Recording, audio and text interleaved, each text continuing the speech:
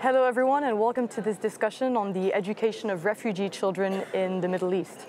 This discussion is being hosted at the European Parliament following a seminar this morning, which was organized by the Socialist Democrats of the European Parliament, UNESCO and UNRWA.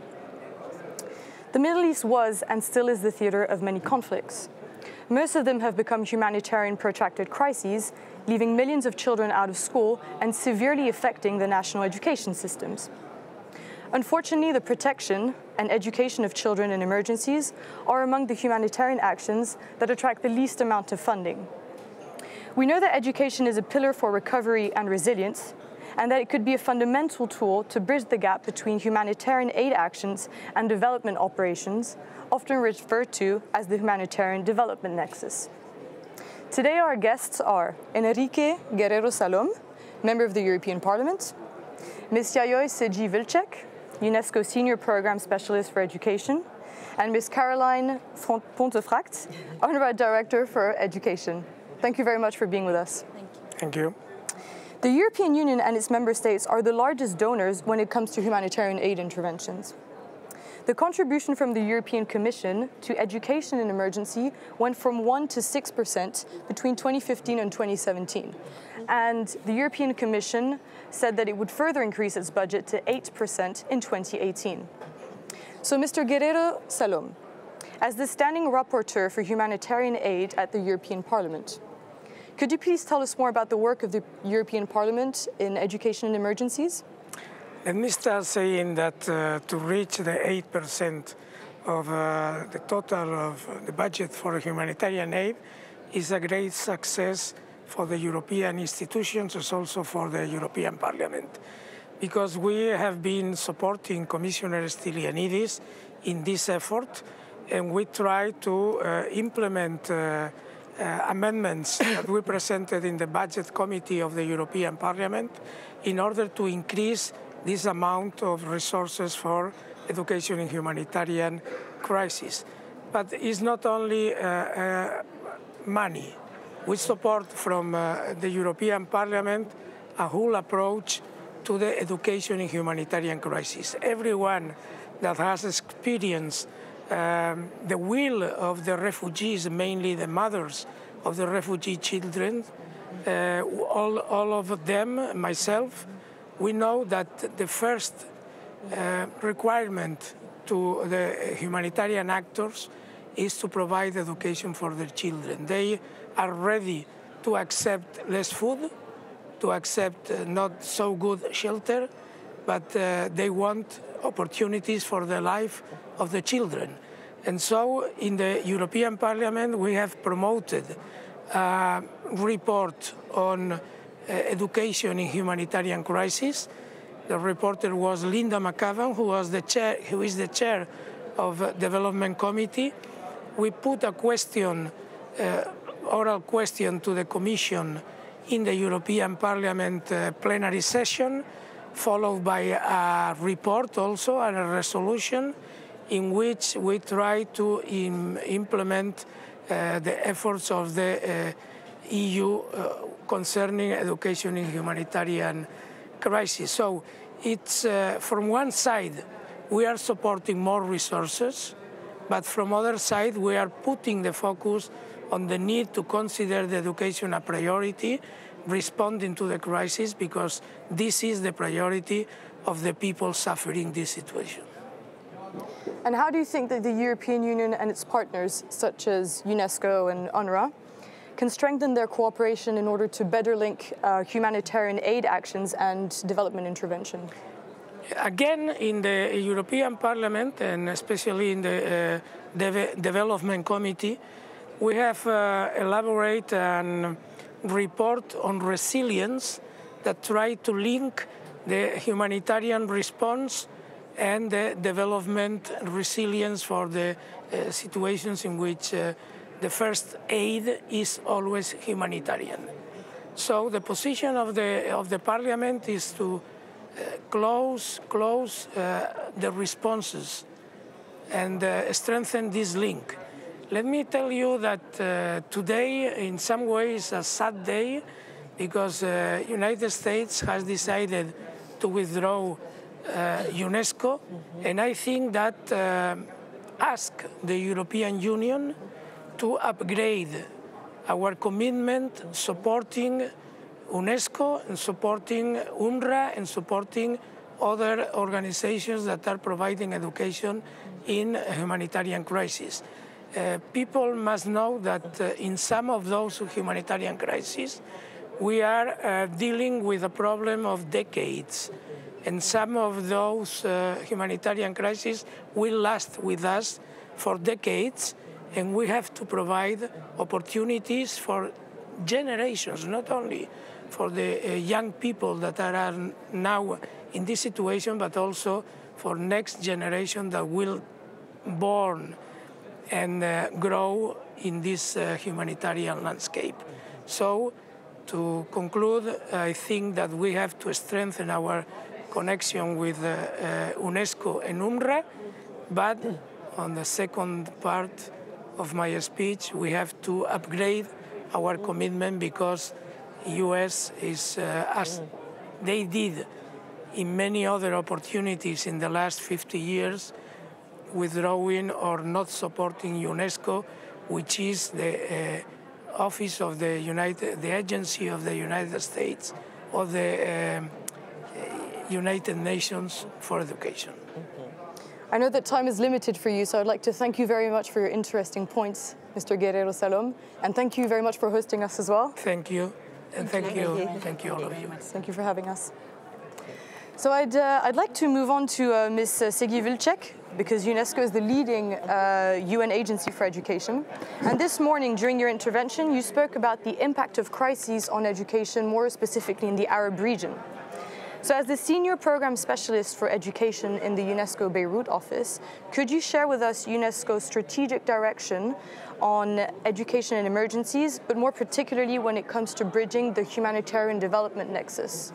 Thank you very much. I just want to first of all acknowledge the partnership we've had with UNRWA for 70 years, and I think as we focus on bridging the humanitarian development nexus, as has been also mentioned by Mr. Guerrero Salom as well, I think we can learn a lot from each other, in particular a lot from UNRWA's the work, a tremendous work for the past 70 years, and I think there's no other agency in the region or around the world who's had more experience in this field. So very much looking forward to strengthening partnership with UNRWA.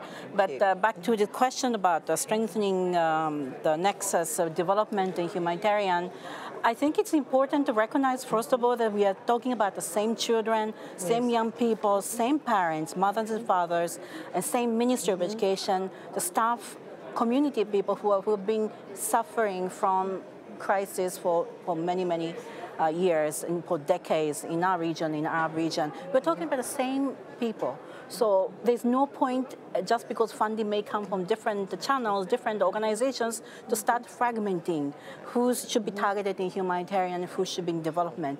Even more so in the field of education, because we are talking about people who are on the move. Refugees and IDP, internally displaced persons, they're on the move all the time from one location to another, one country to another. So the continued provision of quality learning opportunities is essential, regardless of where they are. And we need to support children, young people, and also parents to be able to appreciate that, gain the knowledge, skills needed for their life and work. So from UNESCO's perspective, not only because of it, education is a fundamental human right, we stress this need to strengthen the national education systems, to make it possible for children, young people to access education, remain in the learning institutions, and gain knowledge and skills for their own future. But we need to focus on the ministries of education and strengthen their capacities so that they have policy frameworks, strategies, and also needed data for them to plan properly, to be able to handle shocks. And as Mr. Guerrero Salom has mentioned, its resilience in the education system is crucial. So that's really UNESCO's approach, looking at the policy framework, strategies, and also making sure that evidence is available, be it research, be it hard data, to inform planning, inform budgeting and financing processes, which many countries really who have been affected by crisis do recognize it's a major gap. So crisis while it's been affecting millions around the world, particularly in our region, is an opportunity to improve education provision.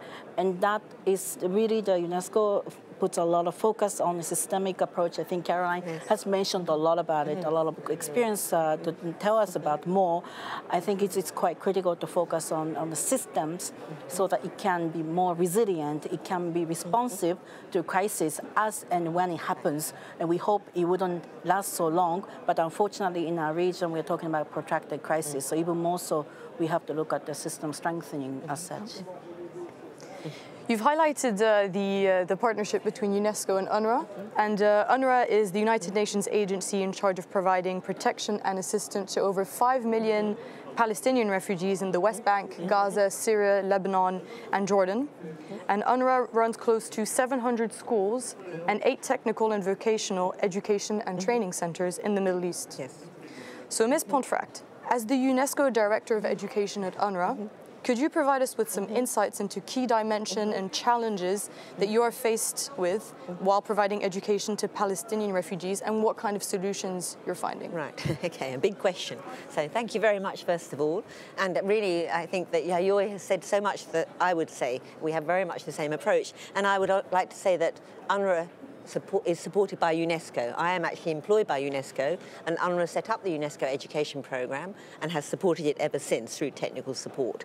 I think that UNRWA, we have 522,000 children in our schools, so we are the humanitarian development divide. Every day we are trying to develop our children, trying to develop their skills, but at the same time we have to respond to crisis, whether it's the Gaza war, the Syria crisis. We have challenges in our West Bank field in terms of children's access. We have challenges in Lebanon. So we really are a kind of implementation agency. So every day we open our doors to 522,000 children. So we have to actually be able to address the needs of those children. And I think really echoing what Yayoi said is to build resilience. Resilience isn't something that you can build by, one tiny approach or a teacher training program or doing something with the children. It's about having a strong system, a system where the children are valued and supported. So when they come to school, they feel safe, their potential is realized, whatever that potential may be, whether it's educational potential, whether it's social potential or arts potential, a system which actually values them, raises their potential, a system that works with the host country, because we operate in 5 different host situations, a system which works with all the stakeholders. And I think that's what has been UNRWA's response over the last 6-7 decades, is putting a very strong system in place. So we have a strong system in place in terms of our teachers, in terms of our school principals, and that has been how we've responded to the crisis. So with both the Gaza war, most recently the 2014 war, and the Syria crisis, we really worked to see what we could do to deliver quality education, although the world was falling down around these children. And what I was saying this morning in the panel is that we have the same objective. We never give up on quality, inclusive education. But instead of going for it like this, we have to kind of achieve it like this. So we have to use innovative approaches. We have to think about children who can't come to school, who maybe we give them self-learning materials. We have to think about communication with parents so that they know when to keep their children at home. So we have an SMS system. We have to think about the support the children need, psychosocial support, and that doesn't mean something, very, very technical. It can just mean more opportunity to play, recreational centres, opportunity to be together, to have art lessons and sometimes counselling. And we have to also think about safety and security, so our children know what to look for and the school knows how to prepare and respond to a disaster. So I think our challenges has been trying to run a system, trying to strengthen that system in an ordinary development way, in terms of trying to build that system to do the best by our children, but then being able to respond to many, many challenges, in all our fields. And it kind of varies. As I said, the challenge of the last few years has been Syria, but in the midst of the Syria crisis, we had the Gaza war, and that was actually quite, devastating, the effect that had, and on our children and on education. And we really had to work to build the system up again afterwards and try to help the children in their recovery. So I think the challenge is how you can balance that, how you can continue to strengthen the system, which is not supposed to be a durable system. UNRWA is there until there is a just and durable solution. We've been waiting 7 decades for that. We hope it's coming soon, but while we're there, we will do, the best we can in terms of quality education. And while we're there, when there's a crisis, we will do the best we can to enable the children to continue to have quality education even during that crisis. And I believe one of the key words that you said was values, the values that you teach children, because I believe that education is a lot more than just textbooks and tests. It's also about teaching the values and principles that allow children to grow and become an essential part of their societies and the world. And I think it's even more important for children living in situation of emergency, because they probably witness violence and injustice on a daily basis.